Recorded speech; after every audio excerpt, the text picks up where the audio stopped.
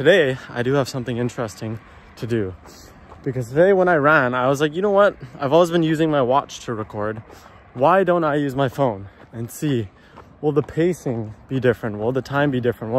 Will the phone make me feel that I'm faster compared to when I use the watch, or will it make me feel like I'm slower? Well, it made me feel like I was faster, right? My pace was like 4:20 something, which is a lot faster than what I normally do when I'm using my watch. So this time I'm gonna truly test it. I'm walking to the track. I'm going to do just a 1K run, and I'm gonna start it with my watch and my phone, and I'm gonna see the difference. Let's see the difference. Okay, the 1 kilometer run is done and the results are in. I'm surprised. They actually very much surprised me. I thought there was gonna be a large difference, but as you can see right now, there's actually not that much of a difference. Look at that. So there's 1 more second on the Garmin. However, I did stop the Garmin slightly later, and that is likely why there's 1 more second on the Garmin time compared to the phone time.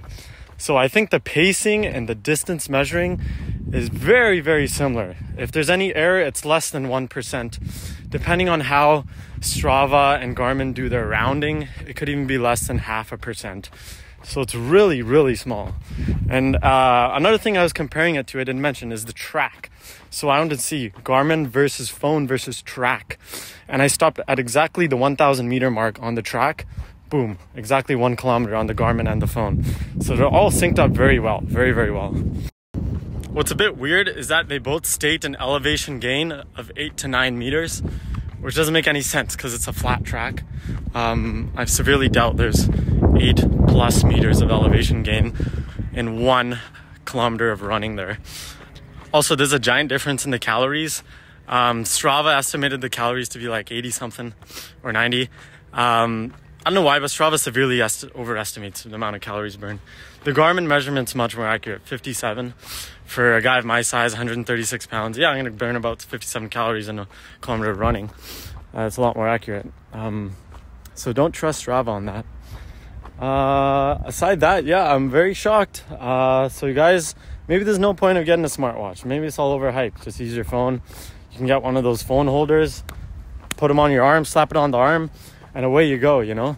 What are those, like 20 bucks, 10 bucks? I don't know. I never had one. I probably will never get one. I run with my phone in my hand. I'm old school. Actually, I guess I'm not old school. Old school would mean that I don't even use any devices. I used to be very old school and not use devices, but it's nice to know. Anyway, I'm going on a tangent. Like and enjoy, subscribe, guys. It's a beautiful day here in sunny White Rock. Just like, enjoy, and subscribe, and donate. Donate money. If you don't know, I mean, I live on the streets. Why do you think I'm always just outside walking and running? My skin tone has increased 4 shades in the last 2 weeks because the sun is absolutely fucking burning my skin. It is just smoldering. Is that a word? I don't know, but it should be a word, and it should mean that you're just scorched in the heat and getting very dark and burned. I'm smoldering right now. Guys, smoldering is a word. I knew it was a word. I knew I didn't make that up. It was hiding in the memory banks. Vocabulary